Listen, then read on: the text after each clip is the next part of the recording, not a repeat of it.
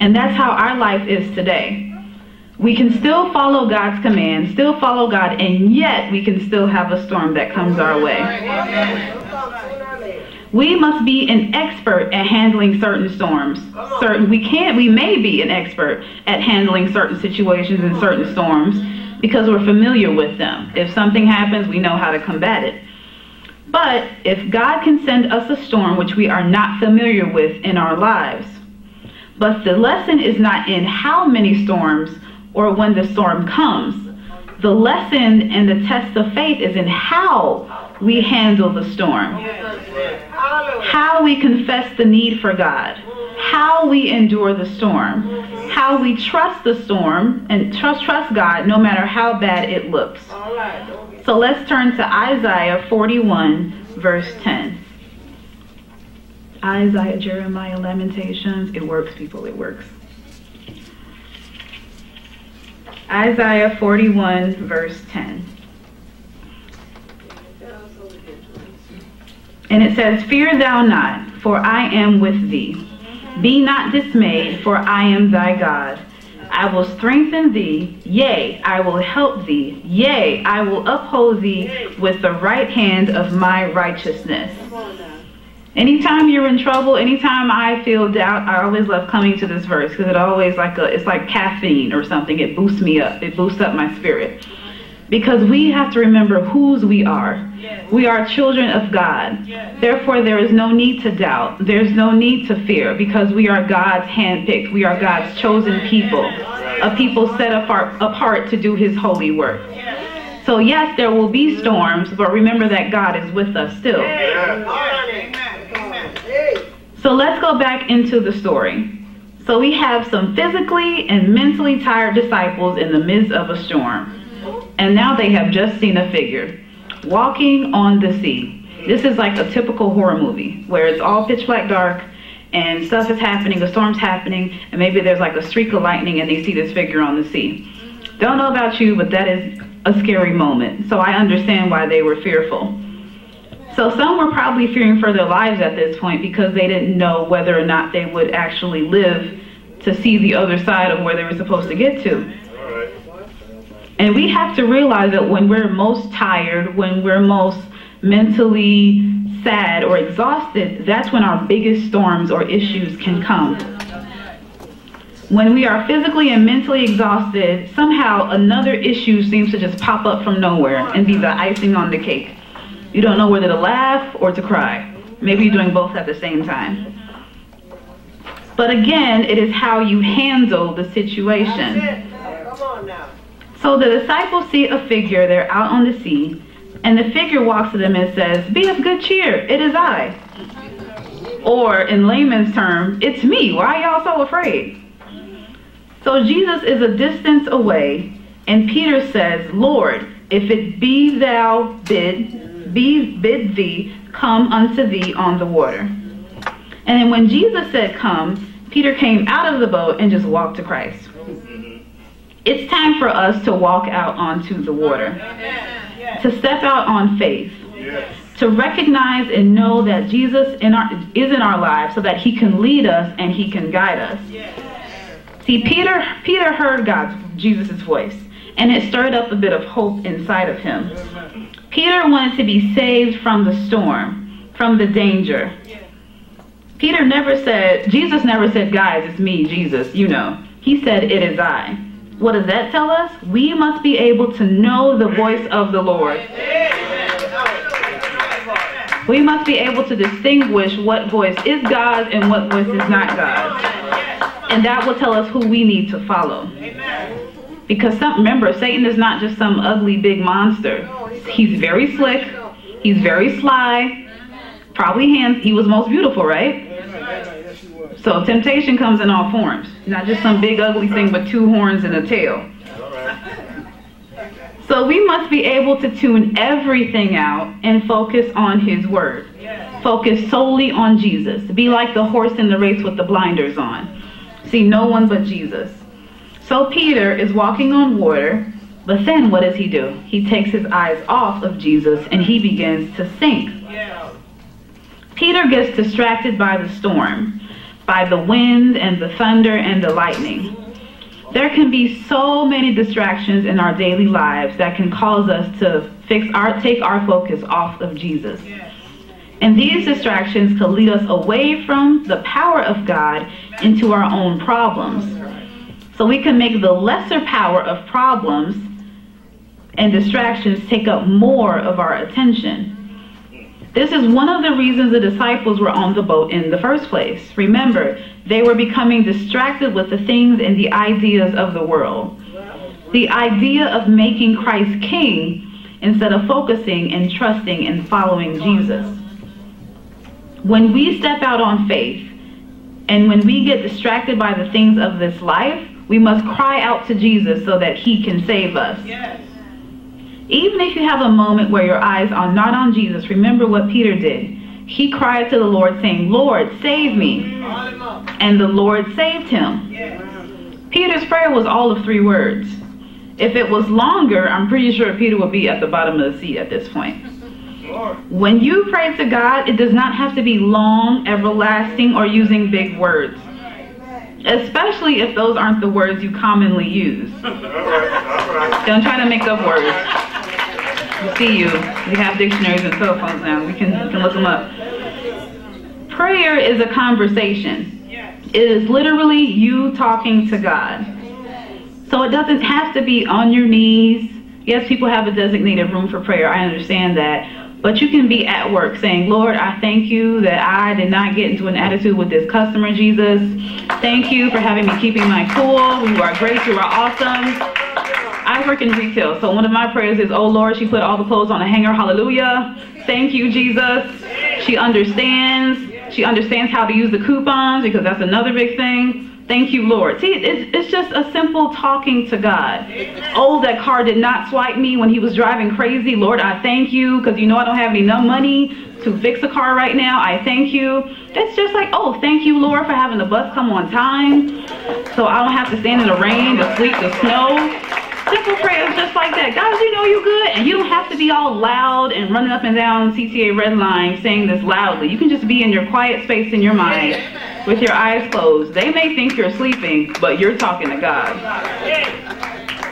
So just like how your parents are able to understand you when you talk to them, so my kids, just like how your parents are you're able to hear what your parents are saying and you can talk to your parents, that's exactly how you guys can talk to God. Jesus always is able to understand you when you talk to him. So Jesus' presence helped in 2 ways. It helped them it was from the deliverance of fear from the disciples, because remember, they were scared, they were tired, they were exhausted. And it also calmed the storm. You see, the storm ceased when Jesus entered the ship. And that is the way we receive our deliverance. We cannot be delivered until we allow Jesus in. Remember, he says, behold, I stand at the door and I knock. So unless we receive him, he is unable to save us. Unless we give up, unless we submit unto Christ, he cannot save us. You can't be trapped in the sea and you're just locked up like this. It doesn't work. Right? How can you float on the sea? You have to throw your head back, arms out on your sides, and you're just floating. That's how you're able to float on the sea. And that's how we can be. If we're locked up and we're thrashing about, we're just going to sink even further. So remember that Jesus should be our first refuge and our only refuge in time of need. Sometimes we have a tendency to doubt Jesus. We trust in things. We trust in our intelligence, our money, our influences, our connections, and our skills more than we do the Son of God. And that I can understand that. I won't say I obviously believe in it because I don't, but I understand it because it's things we can see. It's things we can touch. They're all tangible. Jesus was placed on a time limit. Sometimes we place Jesus on a time limit. We say, look here, Lord, if you don't do this in 5 minutes, I'm going to do something else. Because I don't know what you're doing up there, but I need this handled, and I need this handled now. We cannot place Jesus on a time limit. If Jesus does not handle, sometimes, yes, we can take problems in our own hands if we if we think that Jesus doesn't handle our problems in a certain time. Jesus could have calmed that storm anytime he wanted to, but he did it on his own time. When did he do it? When he was on the boat. When the disciples allowed Jesus to come in, that's when they received deliverance. Jesus does not always remove the storms from our lives, but he can show up and help us walk through them.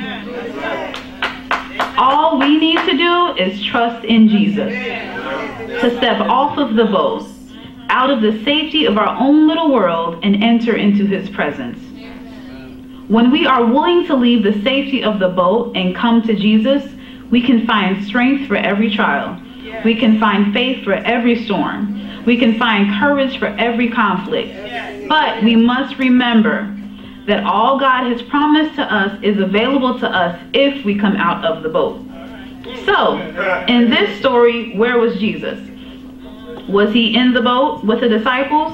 Was he fearful and afraid of the storm? Even in this story, he was not sleeping. No, Jesus was right there in the midst of the storm. Yes. And that is how it is when we are in situations and storms in our life. Remember that Jesus says he will never leave us, nor will he forsake us. He is right there in the midst of our situation. It is up to us to look out for him and to turn to him for safety and instruction. Obedience to God is a choice.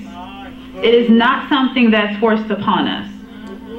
We have to remember that with God, all things are possible.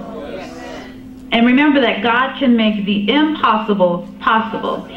He was the one that turned water into wine to raise up the dead. That's what Jesus can do.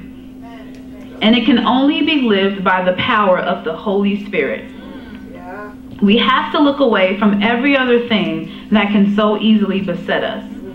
Everything that takes us away from spending time with God, we need to eliminate it from our lives. Remember, I asked the question, if it doesn't bring God glory, if it doesn't give him honor, if it doesn't get you closer to him, you need to get rid of it. And if you can't, obviously you cannot do it by yourself, but you can pray to God for help. And don't continue in sin that grace may abound. The Bible says no, don't do that. So we are in a world today where we see the waves rolling. This is the time we need to keep our eyes on the Lord Jesus Christ. So in your time of darkness, in your time of storm, remember that Jesus says, I am the Messiah. I am the bread of life. I am from above. I am the light of the world. I am before Abraham was. I am eternal. I am the door. I am the good shepherd. I am the Son of God. I am the resurrection and life. I am the Lord and Master. I am the way, the truth, and the life. I am the true vine. I am Alpha and Omega. I am first and the last. Do not forget, never forget how God has delivered you from your past. How he was able to perform miracles in your life. When you step out on faith, remember to keep your eyes solely fixed on him. And that includes my college students, that includes my grade school students, that includes my high school students, that includes the grown folks who forgot what school looked like. Allow the things of this world to grow strangely dim. Keep your eyes on Jesus. Get off the boat and walk on the water to Jesus. May God bless you. Thank you.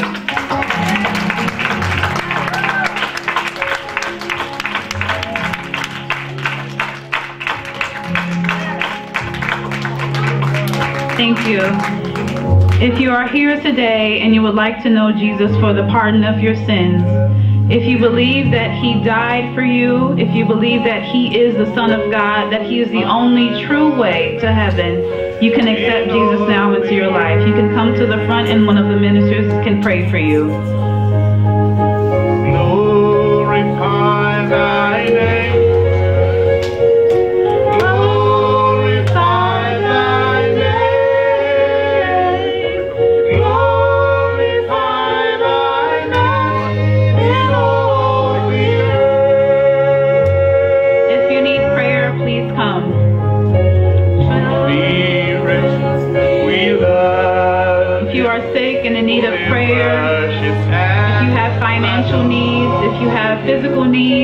mental needs, come now and accept prayer.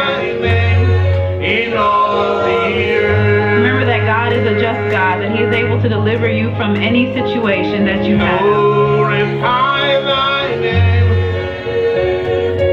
Glorify thy name. Glorify thy name in all the earth. If you need prayer, please come. Jesus, we love, we worship and adore you. Glorify thy name in all the earth. Glorify thy name. Glorify thy name. Glorify thy name in all the earth. Spirit, we love,